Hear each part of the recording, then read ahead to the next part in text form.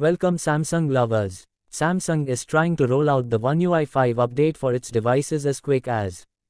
But most of devices are not eligible for the update. Everyone is impressed with One UI 5 icons, so we have a small method to apply One UI 5 icons on your Galaxy devices.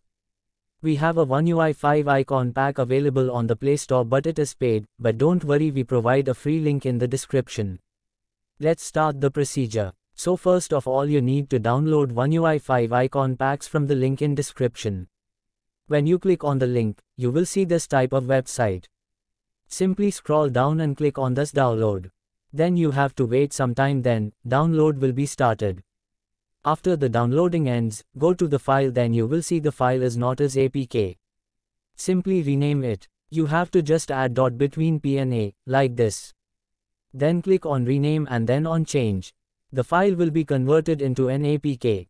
Now simply install it. After installation, open it. Then you will see this type of layout of the app. Here you will see different types of wallpapers also. Now click on apply. Now you have to install one launcher from Play Store because One UI does not support this. I will recommend you to install Nova 7 because it is easy and well workable.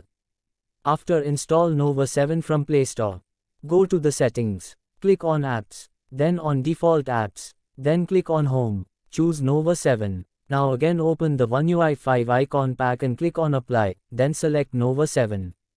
Click OK. Your icon pack will be applied like this. If any issue, ask in comments below. Also you can subscribe us for more tutorials and updates about Samsung. Thanks.